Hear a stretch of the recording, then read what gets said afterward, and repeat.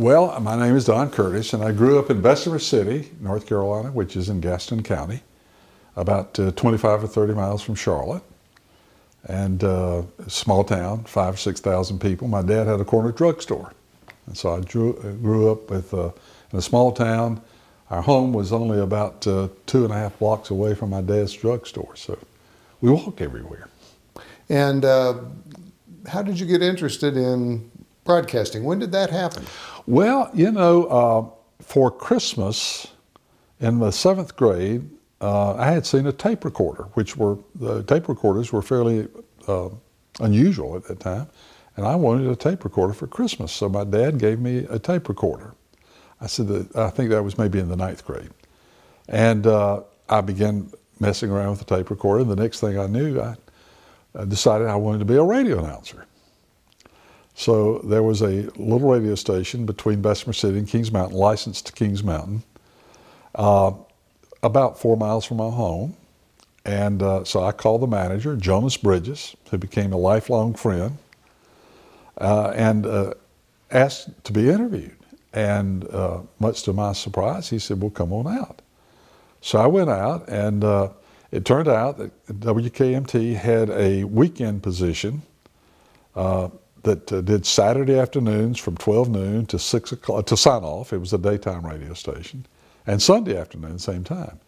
And the guy that was in that job was a fellow named Jim Hevner, who also became a lifelong friend. And he was going off to Carolina the next, in 4 months. So the manager said, well, if you will hang around the radio station and learn to do things, when that job comes open, if you're ready, we'll give you the job. So I did that. Well, right before I left, though, that day, he said, you know, your dad has a corner drugstore in Bessemer City. And he said, I bet you know all the merchants. And I said, well, I do. And he said, well, why don't I sell you an hour each day, each Saturday, and you go out and sell enough ads to pay for the time? So, you know, what I wanted to be was on the air, so I agreed to that immediately. And so the first week, I sold $40 worth of ads, and my cost was $20. And that was about the last time I really wanted to be a radio announcer. From that point on, I wanted to be a radio salesperson. But interestingly enough, it was a tremendous break, because if you think about it, I was a manager at age 16. I had just got my driver's license. I had to sell it. I had to collect it. I found out that not everybody paid their bills. I found out that not everybody was honest. I found out that I couldn't do what I wanted to do on the air. I had to do what would get the client the response for his ads. So I learned 1,001 lessons just totally accidentally. I did that all the way through the rest of high school. I started buying 2 hours a week, and then 4 hours a week, and then 2 hours every day. Oh my God. And so my senior year, I had a 1 hour, I said 2 hours every day, 1 hour every day. And I made a lot of money.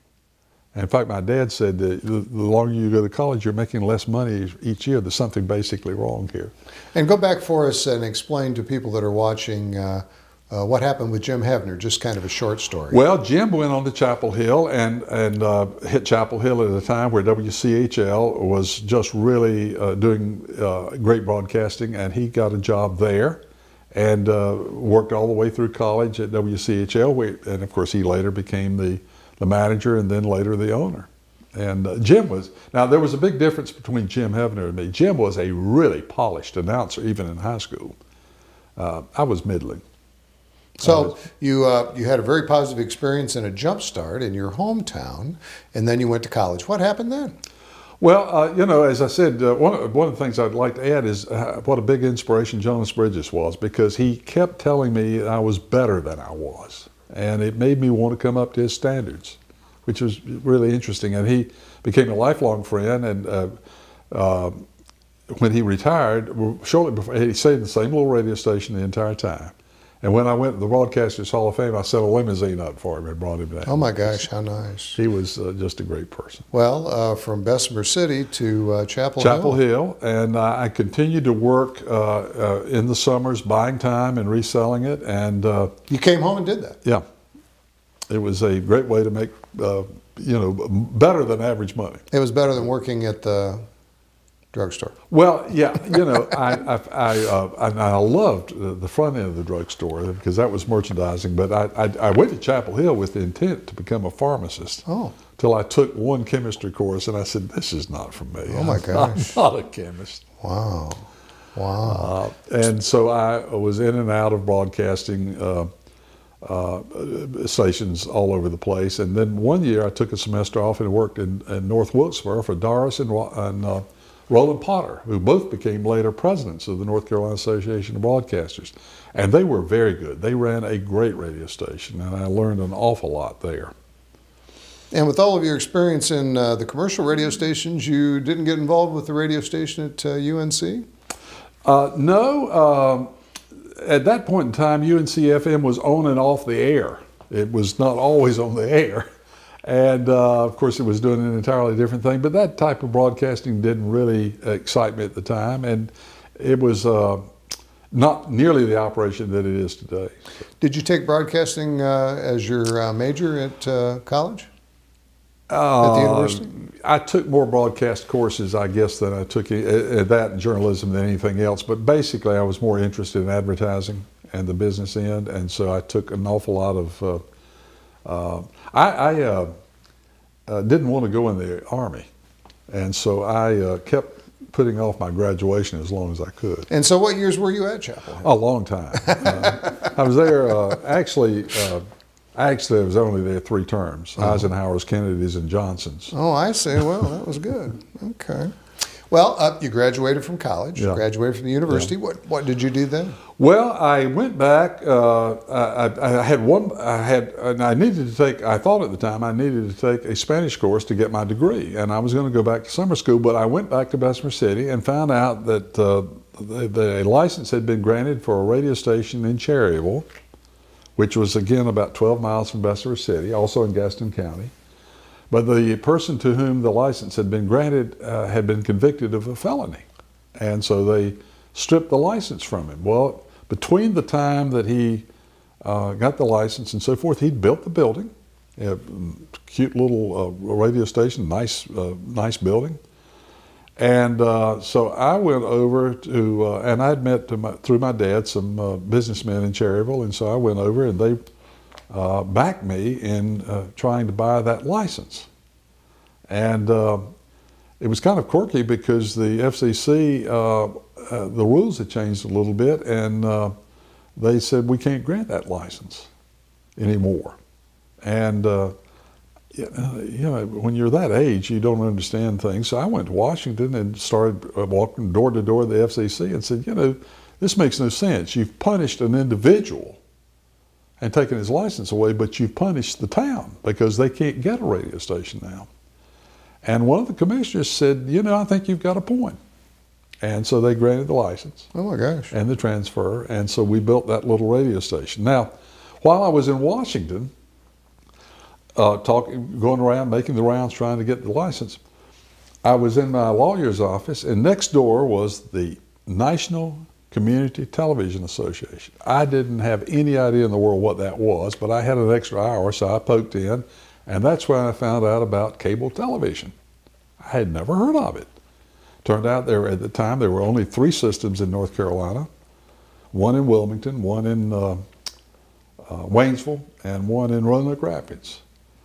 And I was fascinated. So I went back and got the same investors and got them excited. And so we, while we were waiting for the radio station to be granted, and back in those days it took forever, we decided to explore entry into cable TV. So we went around and all across North Carolina and got, I think, like 21 different franchises. Gastonia and Lenore and Belmont, Mount Holly, Dunn, Lumberton, Rockingham, Hamlet, and so forth. And we had a lot more franchises than we had money. And about that time, Carolina Telephone and Telegraph out of Tarboro decided they wanted to go in the cable TV business. So they bought us out, and we actually technically merged. So So we ended up with stock in Carolina Telephone, and then the president of at the time of Carolina Telephone and Telegraph and the president of Jefferson Standard Life Insurance Company were brothers, the Holderness brothers. So we started thinking, this makes an awful lot of sense. Here's the life insurance company with lots of money. They own television stations, WBT in Charlotte, so they've got television expertise. And here's the cable people of the telephone company. So we formed a company called Jefferson Carolina. It was a joint venture between Jefferson Standard Life Insurance and Broadcasting and Carolina Telephone. And so then we began to get franchises all over the place. And when we sold, I promised them a year and a half, 18 months. And in the meantime, the radio station came through. So at the end of my 18 months, I left and got back into what my first joy was. Cable television back in those days was strictly an antenna service. I mean, it was $5.95 a month, and you got rid of your rooftop antenna, and you picked up a little bit better. But there was no satellite. There was no independent stations. There was no cable channels, and so it was an entirely different business. So about what year did you finally get going with the Cherryville station? 1968. We put it on the air in 1968, and about the same time we had sold our interest in cable, so we had a little bit of capital, and so we bought an AM/FM in Laurinburg. Oh. And also had applied for one in Mebane, North Carolina. So we were on our way with a small group of stations. And that's what you did in those days. You would buy a small station, build it up, bootleg up to the next level, and you'd have a small station in Cherryville, and you'd build that one up, sell it, and then buy one in Belmont, and then build that one up and buy one in Gastonia, and sooner or later you had nice stations. Don, talk a little bit about, radio operators were really entrepreneurs, and that was different then, but, you continue that tradition today. You still do a radio program, and, when you started the Cherryville station, you really kind of did it all. Oh, you had to, because, if you look at what happened to right after the war, of course, they had put off almost all the construction, and so I don't believe a single radio station went on the air in North Carolina from the beginning of World War II to maybe 48.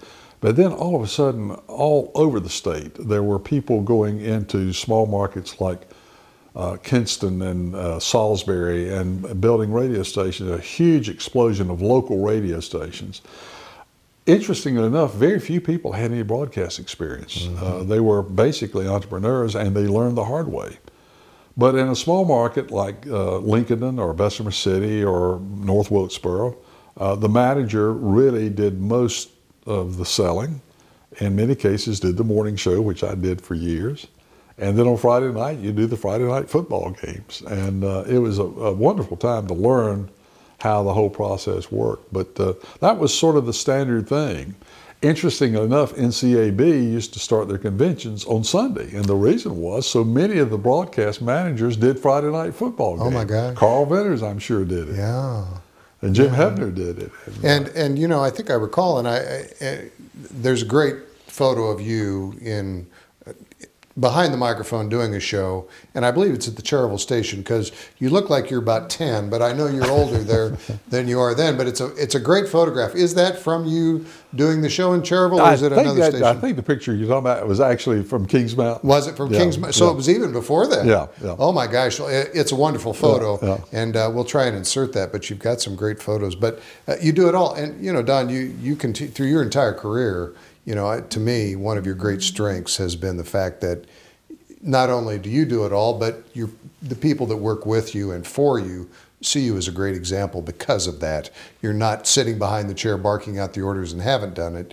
You really are a worker operator. Well, it's a big advantage when you're leading, trying to lead a staff to when someone says this can't be done. You say, I think we've done this before, and so that kind of helps. I've done everything except climb towers. Well, that's good. Then that's a good thing. And I'm not going to climb a tower. Good for you. Well, let's talk about something else. But you have come through radio at such a time that there have been a lot of technological changes, and you have been on the forefront of many of those. Yeah, you know, when I started in Kings Mountain, for example, we didn't have cart machines. You had reel-to-reel machines. The announcer had an incredible amount of things to do in addition to reading most of the commercials live, but you had to log the beginning time and ending time of every commercial. You had to write it. Nowadays you check it off. You also had to take 2 transmitter readings an hour because the equipment wasn't as stable as it became even 5 and 10 years later. And then you had to read a newscast at the top of the hour on top of that. So the announcer of the small market stations had a really tough way to go. I mean, they were really working. And of course, all the music, all the records were 2.5 minutes. And you had to do all of that during a 2-minute period of time. And so you learn to cover up your mistakes pretty well.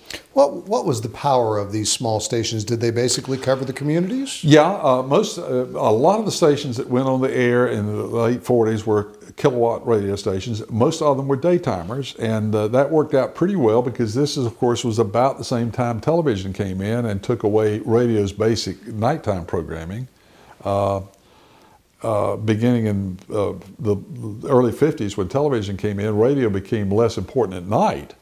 And so you actually were kind of glad you had a daytimer. And for people that don't know what that is, they basically were sun up to sundown. Sun up to sundown, and of course that is kind of interesting because it's not a set amount of hours, it's actually daylight. That's the way that the ionosphere works. The ionosphere rises and falls according to the amount of daylight. So in the winter, you were on the air from like 7 a.m. to 5 p.m. And then in the summer, you were on the air from 5 a.m. to like 8 p.m. It varied a lot, didn't it? Yeah. So you accumulated a number of small market stations, Cherryville and others you mentioned that you had gotten. When did you first get into your first big station, 100,000 watt? You know, I had been told from the beginning that FM was coming. And it was very slow to develop, but I bought a radio station in Laurinburg in 1968, 69, and it had an FM, and that was my first exposure with FM. And the FCC, of course, had allocated radio stations around, and I knew there were 3 classes of FMs. One was Class A, which was 3,000 watts, and another was a Class C, which was 100,000 watts. And when I bought the station, the AM station was a 5,000 watt station. So we were very impressed with that. So I asked the engineer, I'd like to say I was brilliant and knew this in advance, but I asked the engineer, I said, do we have one of those Class A's or Class C's? And he said, we've got a Class A. And I said, I hate that. He said, oh, no, you don't understand. The Class C is the 100,000 watt. You'd think A was better than C, but it wasn't. Well, that was our introduction to FM. And by the time, in the early 70s, people were beginning to discover FM. And so I raised the power of the station in Laurinburg to 100,000 watts. It was probably maybe the 5th or 6th station in the state that reached that power, and probably the first, maybe Statesville had one, but most of the rest of them were in the major markets. And of course, it was an incredible experience because all of a sudden you could pick us up 100 miles away. And so that was the beginning, and we decided that we had to get people to buy FM sets. Most people had AM-only sets, and so we had to put something on that would cause people to buy a set. So it had to be something that was different. The station in Statesville had done the same thing with country music. They became a full-time country music station. Well, we went with full-time gospel music, and people went out and loved gospel music and bought those FM sets. And what was in cars? Was it AM only? AM, in fact, at first you had little converters that you would buy that would convert the FM signal, and then only the expensive cars had AM, FM. Had both, yeah. And that began to change about 76, 77, 78, and of course, you know, by the mid-80s, FM had overtaken AM. Well, you mentioned the formats and the music that you played, and gospel was very, very prominent. Some stations, like Ralph Epperson's station, played bluegrass. Yeah, bluegrass, mountain music, more of the in tune with where he was geographically, exactly, and what his audience wanted. But there was a new format on the forefront with FM stations with album-oriented rock. How did that impact you and your stations? Well, Carl Venters, who is a contemporary of mine, just a tad older. I'd like to say he's a lot older, but he's just a tad older. But anyway, Carl had the same situation that I had. He was in Raleigh with a larger station. He had WPTF, which was the 50 kilowatt station that covered the East North. But they had gone into FM early, and they were playing classical music. And Carl, people weren't going to go out in droves and buy FM sets. So Carl developed the first album-oriented rock station in the country. And of course, what happened was people went out and bought FM sets to get it. And about the same time, station in Charlotte went to 100,000 watts on country music, and so did Winston-Salem. And so the format explosion began to happen with the additional explosion of FM sets. And of course, there were a huge number of new FM stations that were put on the air from almost like the explosion of AM stations in the late 40s and 50s. There was a huge explosion of FM stations in the the mid 80s and the early 90s. The FCC allowed you to move in. That was a big deal. You could have a station that was licensed to Wilson, but with a 100,000 watt signal, you could actually move your studios to Raleigh. So for all effect, you became a metropolitan area station or a metro station instead of just a Wilson station. And so the Rocky Mount station became a Raleigh station, the Wilson station, South Boston, Virginia became a Raleigh station. And so all of a sudden, instead of having 3 or 4 big players in a market, you had 10 or 12, and each one developed its own unique format. And well, you're becoming a big player now too, because you're accumulating quite a few stations. Too many. But I'm a romantic. We have a number of stations, but we've also got some that think they're radio stations, and they're not quite sure they're radio stations. But groups, you're starting to see the beginning of the big groups like we have today that are mega groups, corporations. Yeah, that happened with the, during the first, I guess, maybe as late as 1980. I'm not quite sure when it changed, but you were limited nationwide to 7 AMs, 7 FMs, and 7 TVs. And of course, the TVs, only 4 of those could be VHF. Or only 4 could be of one class, but VHF was what was desired then. And then they changed it to, I think, 14, 14, 14, and then they changed it to 21, 21, 21, and then they got rid of the cap altogether. And that's where you had all the roll-ups and the mergers, which I still to this day think is one of the worst things that ever happened to broadcasting, because it essentially, big, powerful companies began to buy out all the local owners. And so the local ownership sort of disappeared. And there's only a handful of large stations in large markets owned by local owners, and that's a shame.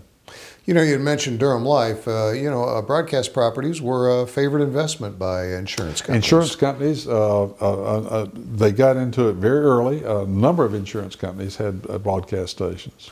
And Durham Life in particular, they had done well with their radio stations. Carl Venters was running those, and they decided to get a television license.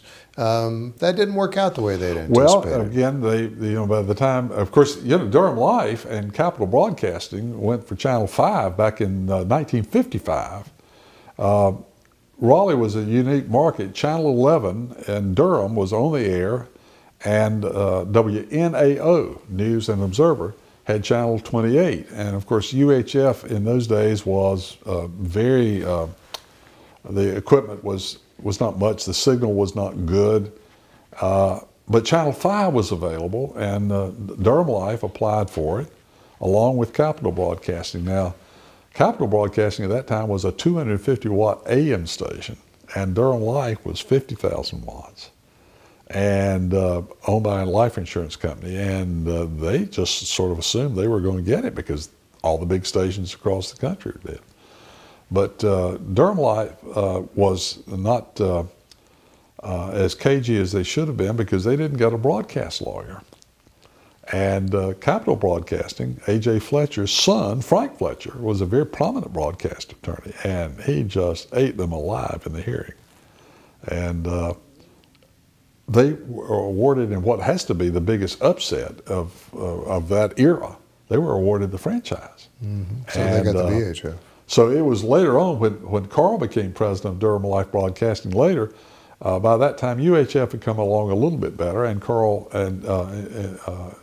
under Carl they bought Channel 28. But by that time, 5 and 11 had such a head start. It was tough going. Very tough going. And in fact, kind of a difference of opinion, Carl and Durham Life parted company. Yeah, and that was when I came in, as a matter of fact, Yes. because Durham Life, there were some major shareholders of Durham Life that lived in Laurinburg, and they asked me that I think I'd be interested in that, and I said, well, I've got these stations, and I'm doing okay. And they said, well, why don't we buy your stations? And so we did a stock swap. I took stock in Durham Life and became the largest single shareholder. Now, they had lots of families that had more than I did together, but so I came up and I probably shared the same experience that Carl did. I found out that Durham Life was not entrepreneurial, and I was. And so within 2 years, I decided to go back into my own ownership, and we bought some stations in Raleigh. And we put the first urban station on the air, first black station in Raleigh, and it went to #1 in the first book. And that was a brand new format. Brand new format. And one that a lot of people did want to take a chance on, but you saw the opportunity. Yeah. And we kept it about a year and sold it for the highest price that any Class A station had been sold for at that point in time. Oh my gosh. Wow. That's a tremendous story. Yeah. Well, your story doesn't end with buying more and more stations. You also developed some radio networks. Well, actually, North Carolina News Network, that's an interesting story there, came about because Durham Life, WPTF in the 50s and 60s, was dominant all over eastern North Carolina. And A.J. Fletcher and WRAL and a number of other small markets formed the Tobacco Network. And it was basically to compete with Durham Life's PTF station to sell farm broadcasting. And then they decided to get in the news business. So they had the Tobacco News Network, and then that got shortened to the TN. So anyway, I guess about, 6 or 7 years ago, we had a large news operation at WPTF in Raleigh, and Jim wanted to get in the sports business, and I had the sports station. Actually, my son-in-law had the sports station, so we did the creative three-way trade. I bought the sports station, traded it to Jim for the North Carolina News Network, and traded an FM station to my son-in-law. So we ended up with the news network, by this time, the North Carolina News Network. And we have 80 affiliates across the state, and we supply news and other programming to them. Most of the stations are in the small markets. Now, you had mentioned, you were a pioneer with the first urban format station, which was a terrific success. That's not really, you have another story I'd like you to tell about pioneering a Spanish language station in Wayne County. We had kind of been watching the explosion of the Hispanic population, and opportunity came along to hire an experienced Spanish broadcaster. Most of the Hispanic stations were very small stations, and so we took one of our 100,000 watt stations and changed the format to Mexican, original Mexican, and it's been very successful. The station is now licensed. We've actually moved it to Burlington because this way it serves two markets. And the Hispanic population is about 10% in that entire area. And it's the only Hispanic station of that size between New York and Atlanta. And I think you told me many years ago when you did that, I can't remember when it was, but when you changed the formats and went on the air, you had a remarkable success right off the bat with your sales efforts. Yeah, radio is really, really important to Mexicans. And there were a lot of surprises, but they love their radio. Mm-hmm. And now the first week we were on, we sold a remote broadcast to Smithfield Chicken and Barbecue in Smithfield, actually Clayton. And the broadcast was supposed to be from noon to 6 o'clock, and at 2 o'clock the manager called and said, "Get it off, get it off." He said, "I don't have any food left. There's nothing left." He said, "I'll pay you. I'll be glad to pay you. Just get it off." That's an interesting story. You know, through the years, we've seen a lot of trends and a lot of headlines. You know, a new technology comes along and it's going to put somebody out of business. And when television came along, there was people that were very convinced that TV was going to put radio out of business. That just hasn't been the case. Well, you know, other than sharing microphones as common equipment, the two businesses are just, and of course we both deal with the FCC, but they're remarkably different. And radio, of course, has the, right now, is the only media that's not connected to a wire. I mean, we're still portable, and that with this device, we go everywhere now, and we're on every cell phone. So radio has its strength is basically that it's mobile and basically also local, and television, of course, basically as you know, has always been basically a regional thing. So there's a lot of difference. You know, you're talking about technological things. We had the first radio station that was automated in North Carolina. That was the only way we could figure it out to be as good as the major market stations was to automate. And we learned early on the Cherryville station was automated. And so we have mega groups out there that you hear about, but Don, as I recall, as far as an individual owner, as opposed to a corporation that's publicly traded, and the big ones, you're the largest owner of stations in North Carolina. I think I'm the largest individual single shareholder company in the country. Yeah, that's what I thought. Yeah. I think, as far as I know, we have more radio stations and or do more business than any other single shareholder company. Yeah.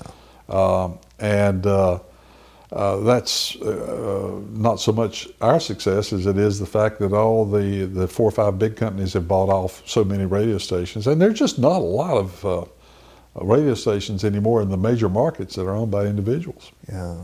And so how people would ask, how does Curtis Media find your formula is so much different than most companies in that you have a lot of small town radio stations as opposed to stations that only pick and choose others. Why is your formula different, and how does it work so well for you?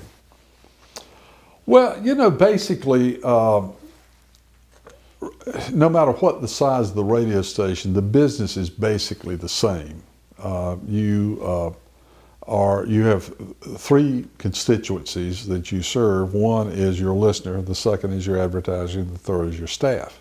And that formula stays the same no matter what size station it is. You may have a station with a staff of 10 people or a station with a staff of 40 people in radio, but it's still the same.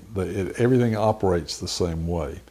And you have to start with the listener. You have to understand that what the listener is listening for. And one of the things that's happened to radio through the years is with the ability to divide into different formats, listenership actually has remained very stable.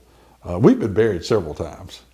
We were buried when television came out. That was the end of radio. And then when satellite radio came out, that was going to be the end of terrestrial radio. And it's found a little niche, but it never hurt the terrestrial stations because it wasn't local.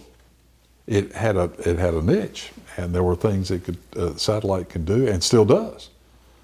And then Pandora and other internet things have come down the pike. But basically, our listenership today is very close to what it was 10 years ago. And of course, television can't claim that anymore. The newspaper business is basically in shambles at this time. And so as old-fashioned as we're sort of cast from time to time, we are still very, very in touch with the listener. You've mentioned that one of your lifelong friends and heroes was the guy that gave you your first opportunity, Jonas Bridges. Who are some other people? I know you've mentioned some other people to me in the past that have been very influential to you. Tell us about some of those folks. Well, there is a pile, and I'm sure I'll forget a lot of them. And interestingly enough, most of them were 10 or 15 years older than I was. And so in many cases, I ended up, when they got ready to retire, I bought their stations. Like Vassie Balcom in Goldsboro was a legendary broadcaster, and I bought his station. Bob Harper in Tarboro, I bought his station. Doris and Roland Potter, who later separated, but they were husband and wife, and I worked for them in North Wilkesboro. Of course, Wade Hargrove was a classmate of mine at Chapel Hill, and became my lawyer early on in 1971 or 72, I think. And so we've gone through a lot. Carl Venters comes to mind. Jim Hebner. I had that experience of replacing Jim as the weekend announcer. Jim's mother. Jim would go to work, or we both went to work at noon, and so Jim's mother for years would bring him dinner on Saturday afternoon at 1:30. So when Jim went off to Chapel Hill, she just brought me dinner every day, and so I loved her to death because she fed me every Saturday, just like she did feeding Jim. Oh my gosh! Jack Brown at Lincoln, and there's just a lot of them. Bob Hilker, of course, was a great broadcaster. Bob had a lot of small market stations, and ended up with a couple of good-sized stations before he basically retired. Bill Rollins, his associate, comes to mind, and gee, I know I'm leaving off a lot of people. Well, that's okay. There are an awful lot out there, and the North Carolina history of broadcasters is rich with individuals that were on the air and sold the time and were active in their communities. You've mentioned many of them, but there's so many, and that's part of what's made the association so good. One of the things that made the association strong was the fact that we did not, there were usually 2 or 3 stations in most markets, usually 2, and so outside of those 2, we didn't really compete with each other. So when we went to broadcast conventions, we could share inside secrets and learn from the others, and there was a lot of that. Tom Harrell in Salisbury is another guy that comes to mind that was very creative in some of the things he did. Tom Campbell and his dad and family, the Dawsons in Fayetteville. But we became great friends through the Broadcast Association. And that's one of the things that's gotten lost, that there's just not as many local owners.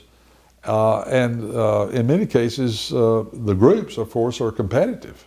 And so it's different when you get together. You can't share secrets. You, Don, you've shared a lot of stories with a lot of people over the years at NCAB and through your friendships and acquaintances. You have some interesting stories I've heard you tell. Tell us the story about the broadcaster in Asheville that had quite Zeb Lee. Yes. Yeah. Zeb had WSKY, which, depending on what you wanted to look at it could either be whiskey or sky. And of course, Asheville also had another radio station, WLOS, Land of the Sky. But Zeb was, I never met him because he never left Asheville. And he applied for an FM channel, and it came out during the hearing that he had never missed a day in 40 years of going to the radio station. He was at the radio station at least one part of every day for 40, I think it was like 40 years. It was some long period of time. But he couldn't leave Asheville because of that, so I never met him. That's an incredible that's story. one of the stories about Zeb Lee. Oh gosh! Well, tell us another story. What's another interesting tidbit that you know that you'd like to share with people that are watching or listening? Well, I'll tell you about the first time I was on the air in North Wilkesboro. I was doing the swap shop, and of course I was from the flat country. And this was working for the Potters. Yeah, the Potters. And so a lady calls in, and she wants to sell a steel worm. Now, I had no idea in the world what a steel worm was. That's the copper tubing and the steel. And of course, North Wilkesboro, if you didn't have a steel, you just weren't a person. And it was the entire community versus the revenuers. I mean, it was perfectly acceptable to be a bootlegger or have a steel. So I'm on the air, and I'd never heard of a stillworm. So I said, well, would you describe it? And I looked outside the window at the other staff members, and they were out there just rolling in the floor. They were going to let me die. And so I said, what's it made of? She said, copper. You dummy. You know? And so I still didn't know what it was. But so the rest of the staff let me suffer. Well, later on that day, a longtime family practitioner called me up and said, son, it's clear you're not from around here. So I'm going to come out to the radio station tonight. I want to meet you. I'm going to bring you something. So he came out and he said, let's go outside. Let's go out back. So we went outside, and he had a paper bag about this big, and he had a bottle of White Lightning. And he said, now let me tell you about this stuff. He said, you need to know who you buy this from, because he said, if you get bad homebrew, he said, it can kill you. So he said, so I'll give you some names of some people that you can buy it from that are reputable. He said, but let's just have a little taste. Well, he gave me, he took a big swig, and I looked at it and I said, well, I'll take a big swig too. I thought I was drinking kerosene. It was the worst. I thought I was going to die. And he looked at me and smiled and said, smooth, ain't it? I thought I was going to die. Don, another one of your great friends is Jim Goodman with Capital Broadcasting. Jim Goodman. I will also mention my long-term relationship with George Beasley, but we'll talk about Absolutely. that later. Tell us maybe your favorite, that you can tell, your favorite Jim Goodman story. Well, you know, Jim, I claim, Jim is, first of all, has been a great broadcaster, and he's done so many creative things, especially in television. I think that's basically his first love. He has some radio stations, but his first love is basically television. And he's a real community backer and has just done a lot of wonderful things. But Jim's family and my family were vacationing together in Cancun. It was a broadcasters convention. And so we went snorkeling. And Jim's daughter was 9 at the time, and my daughter was like 11. So we put on the snorkeling equipment. We're out floating around, and there was a coral reef separating us and the shore, and you had to be fairly far out to get so that you weren't hitting the coral reef. It looked like we were a lot further from shallow water than we were.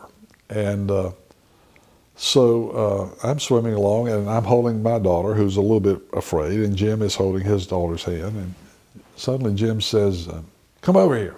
I said, what's wrong? He said, come over here. So I swam over there. I said, what's wrong? He said, take Elizabeth to the pier. There was a pier that came out. I said, why? He said, take Elizabeth to the pier. So I took his daughter and my daughter to the pier. Our wives, by the way, were up on the shore, up on a hill, not a big hill, but a hill looking at us. So I swam back out and I said, what's wrong? He said, my foot's stuck in coral. He had tried to stand up on a coral reef because she had gotten scared, and his foot had slipped in the coral reef.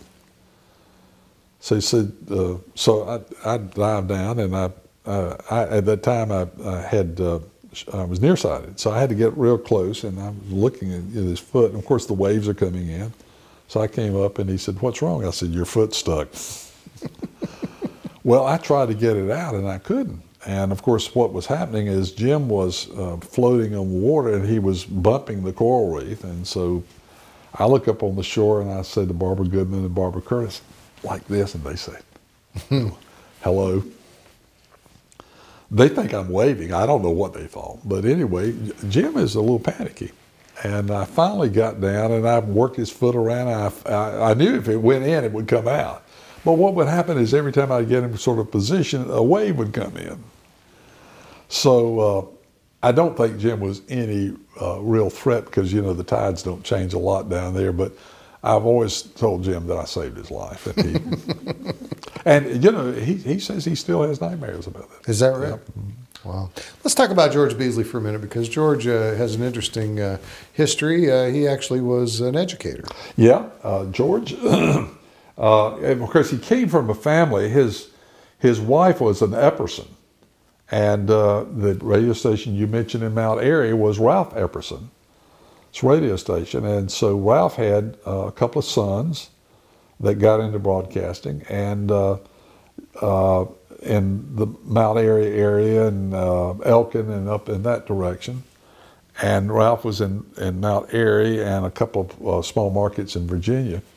And George had gone to Appalachian State and got kind of interested. And so Ralph, with his guidance, applied for a little radio station in Lenore, which, by the way, we later bought.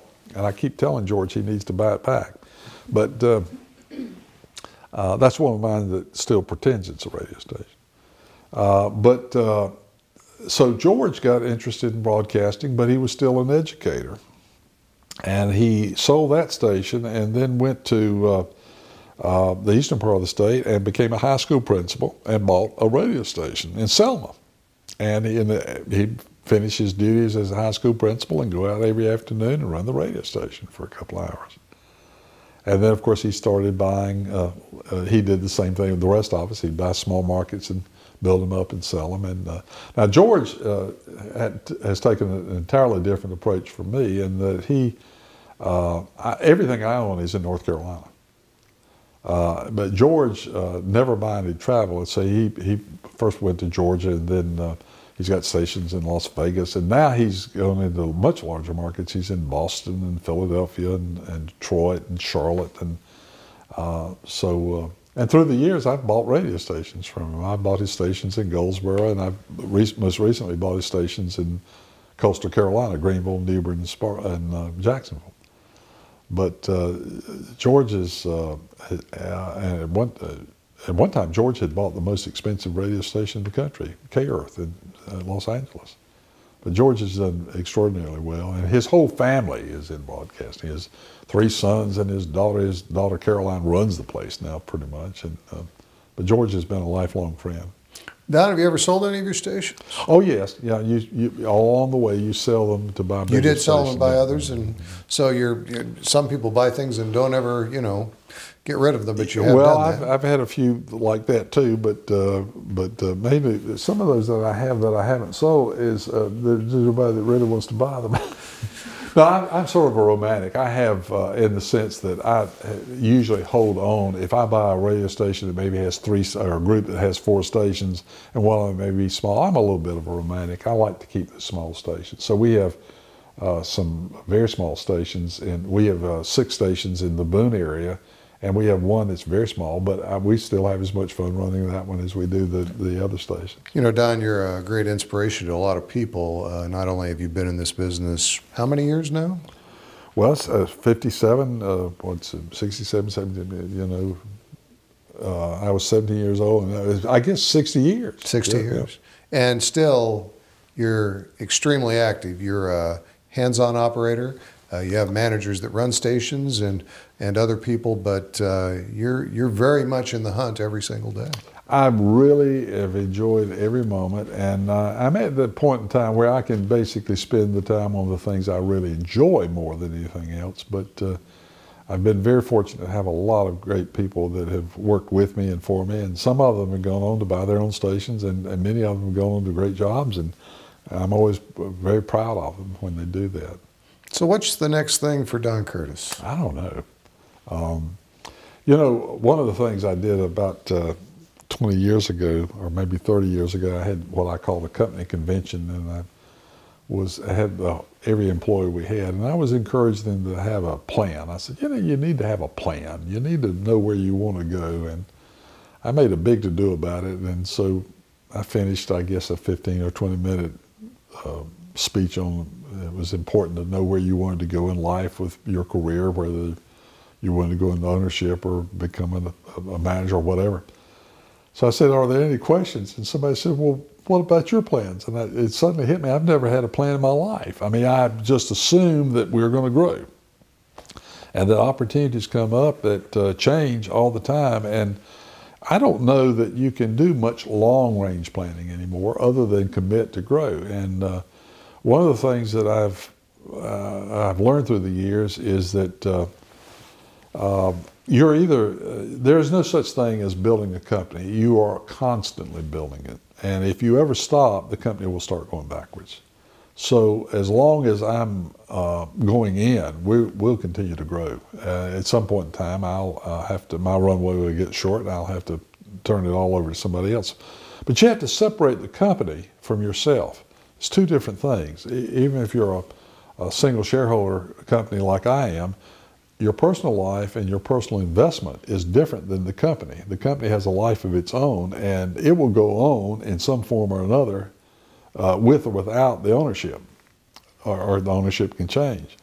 So you have to separate that, and you have to realize that the company has to continue to grow. Otherwise, you don't have opportunity for your employees, and also things just change. Markets change and so forth. So we, as long as I'm capable of going in and operating, we'll keep growing. And at some point in time, my runway will get so short, I'll have to quit and hand it over to somebody else. What do you think the best advice was that you ever got from an individual? Gee, that's a great question. I've had so many people. One of the things early on, two things come to mind. One was my first senior partner, Greer Beam, who had Carolina Freight Carriers, invested in both my first radio station and my cable TV company. And one time we had bought a little piece of property for a potential tower. And we bought it, and the way I was financing things at the time, he and the other shareholders, we were signing notes. And the bank called me up and said that they thought it was time to pay off the loan. It wasn't a big loan, so I called shareholder number one, and he said, well, I'll come up with mine. And he said, it's not a good time. And shareholder number two said about the same thing. And it was, of course, I didn't have a lot of money. So I called Mr. Beam, and he said, have you been paying the interest? And I said, yes. He said, are you delinquent? And I said, no. He said, well, tell them you can't pay it. Well, that thought hadn't crossed my mind. And so I called the bank. I said, we can't pay it. And they said, fine, we'll renew it. And so later on I saw him, and he said, no. He said, all the bank was going to do was take your money and loan it to somebody else. He said, that's how they make their money. They weren't doing you a great favor to loan you money. And so one of the great lessons I learned in life was that banks are not doing you a favor to loan you money. They're making money on you. And that was one lesson. Another lesson, I think, was when I was in the cable TV business, the first big system we built was in Gastonia, and that was the first big system that was built in the state. So all the manufacturers wanted it because they were going to use that as a way of getting in, because cable TV was getting ready to explode. And W.J. Farr, he had Farr Yarns. You pass it between Charlotte and Christmastown. You heard of McCadville. That was his town.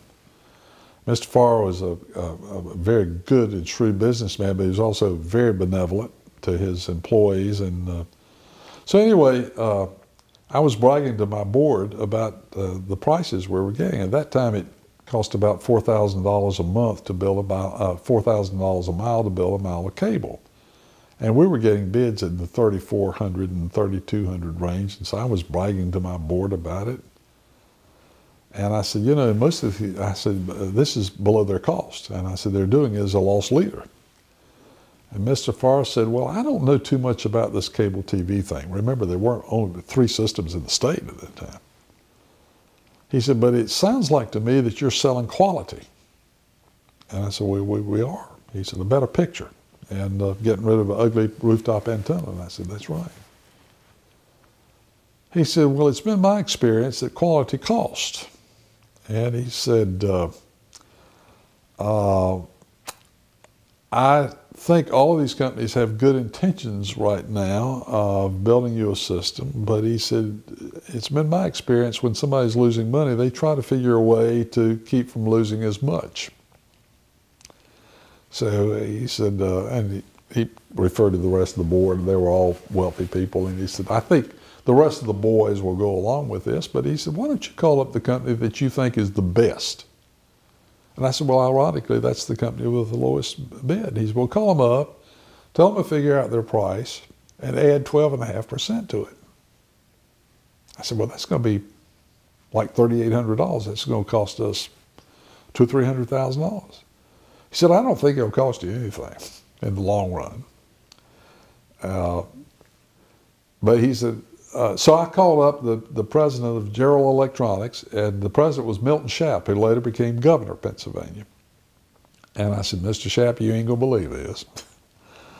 I said, your bid is in at $3,200. My board turned it down. They want you to figure out your real cost and add 12.5% to it. He said, what?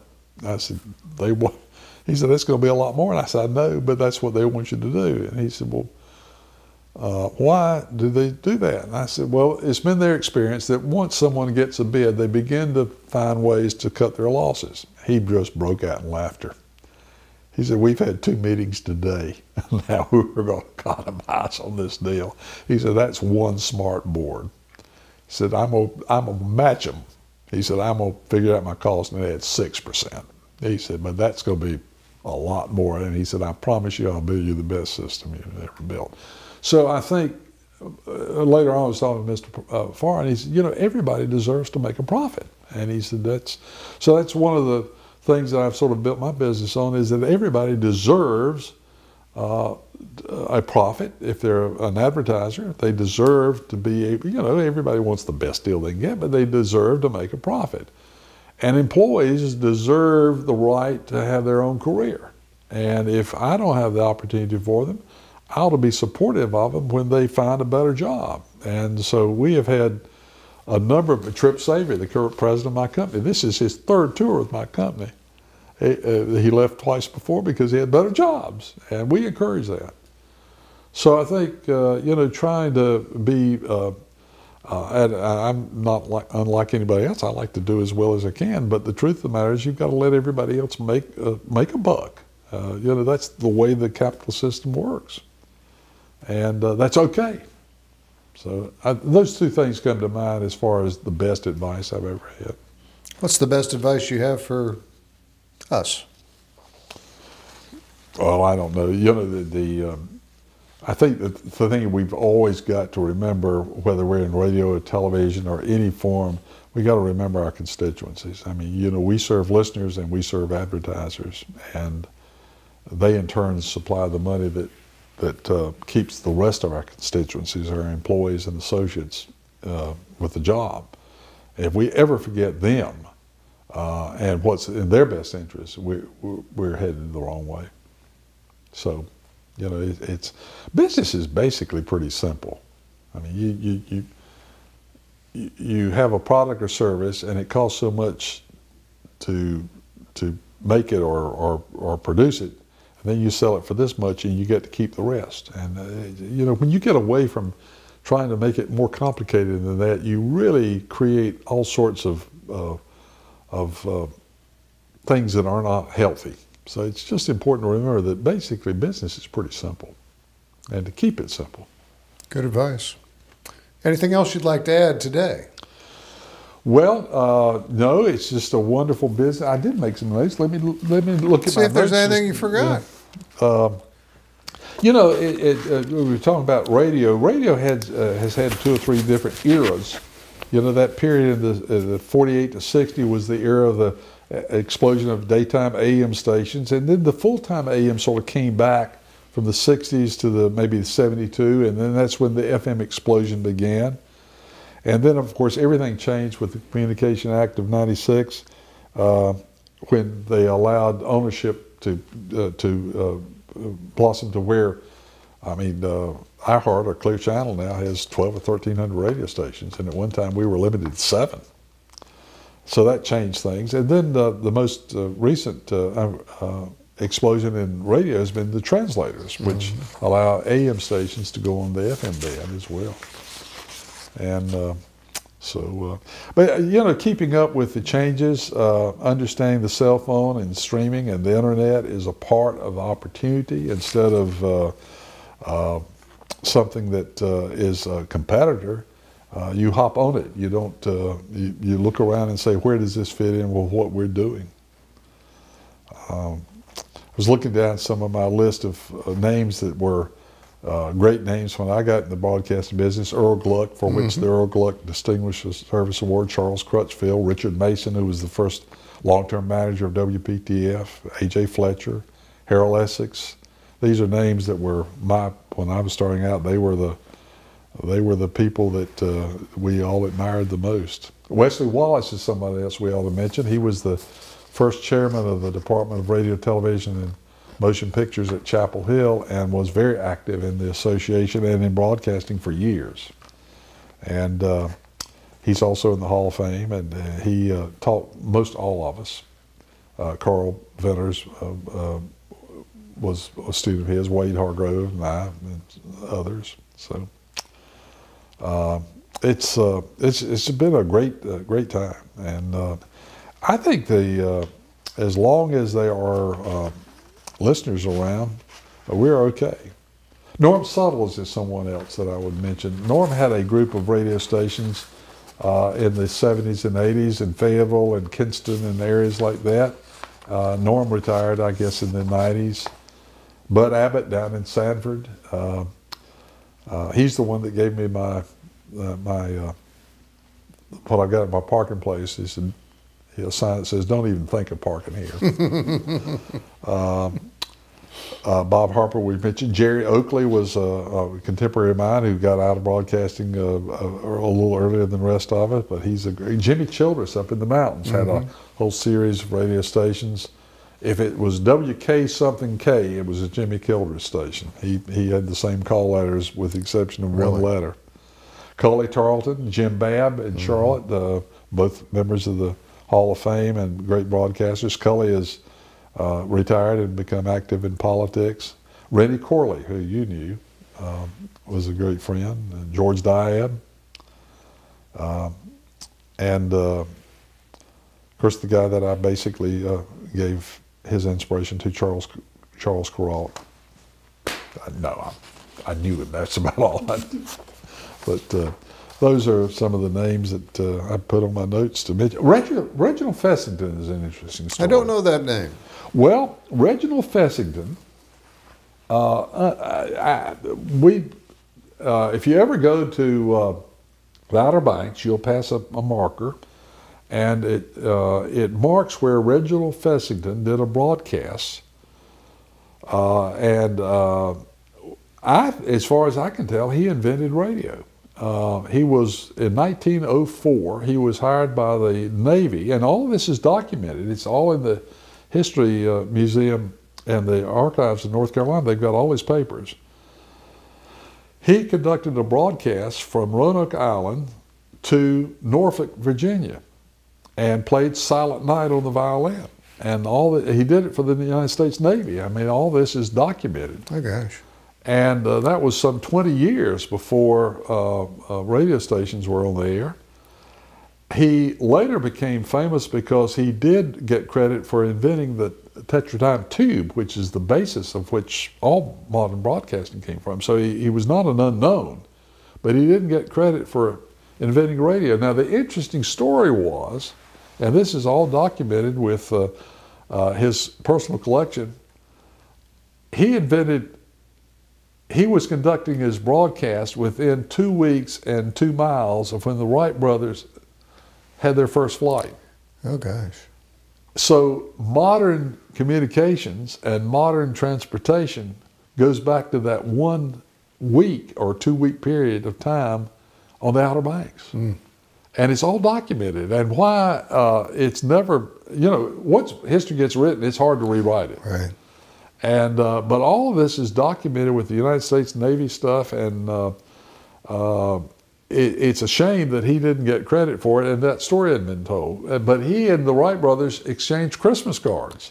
Really? And they've got all this at the History Museum, and that's one of the things we ought to do in broadcasting. We ought to do something on Reginald Fessington, because as far as I can tell, he was well ahead of Marconi. Of course, Marconi was a company. It wasn't necessarily an individual. He was an individual. So Reginald Fessington, he's in our Broadcast Hall of Fame. But the more I look into it, he gave all of his papers to the North Carolina archives, and they're extensive. So that's somebody that we ought to really look into as we look back on the history of broadcasting, because I'm not so sure that radio wasn't invented in North Carolina. I think you're right. That's very interesting. Yeah. Well, thank you for sharing that. That's a great story.